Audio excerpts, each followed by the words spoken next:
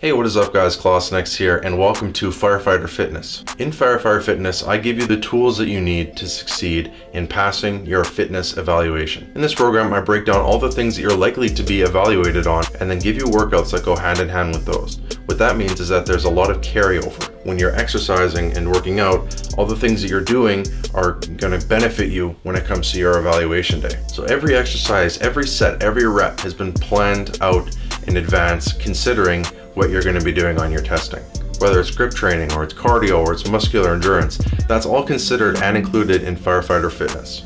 You'll train your push power and your pull power and all these other components that you're going to need to get your body to where it has to be. Now, in my personal training experience, I've trained 2 people through their Firefighter Fitness evaluations and both of them passed, both of them made it through.